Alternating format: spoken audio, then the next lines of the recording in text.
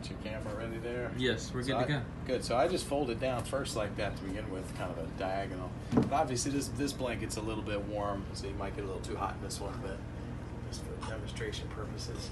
So I get them right in there like that, and then I get the little arms in, because otherwise they break right out and flail around and startle themselves. So get that in, and then I get that one in, and then wrap that nice and snug. And they often do fight when you're doing that, just like he's starting to resist. But once they realize they're not going anywhere, they're relaxed. So you get that nice and snug, and flex those knees up, because that can help relax the abdomen. Knees the belly. Yep, then tuck that in and tuck that up under that shoulder there. And then wrap that around.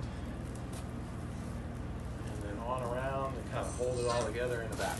So you get that right behind there. And then now he's in a snug little